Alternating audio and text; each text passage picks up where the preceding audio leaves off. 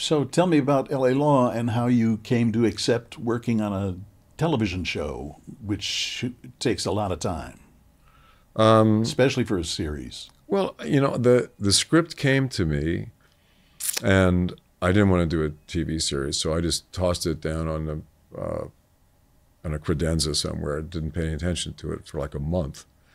And then I had a friend of mine over for dinner, and he saw the script. He goes, "Oh my God, you have the LA Law script?" And I get, "Yeah, well, so what?" He goes, "But that's like, everyone wants to read that script." And I went, "Really? I haven't read it yet, uh, and I read it that night after dinner. And to this day, that pilot script remains the best thing I've ever read. I mean, it was perfectly written, that script.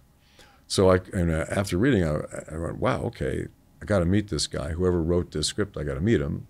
Turns out it wasn't really written by Stephen Bochco. It was written by Tara Louise Fisher, who was his partner at the time. They collaborated on it, and she was sort of the law person involved. Stephen was not a law person, but I met him, and he offered me the part, but they couldn't afford my price. I turned it down, and I said, I can't live on what you're offering me. The numbers don't work. I have mortgages, child support payments. I've got car payments. And you add the numbers up, it just doesn't work. So I turned it down, and then my wife at the time, Laura Johnson, we were up visiting her parents on a weekend, and she just said, it's really an opportunity you need to embrace somehow.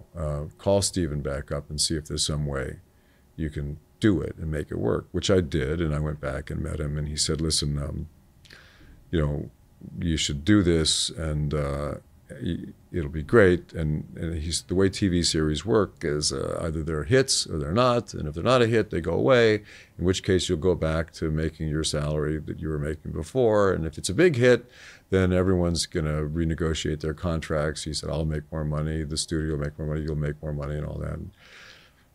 But then at the end of the first year, it was a huge hit, and that he didn't live up to that. But nevertheless, it ended up being a wonderful thing to do for 5 years, but only for 5 years.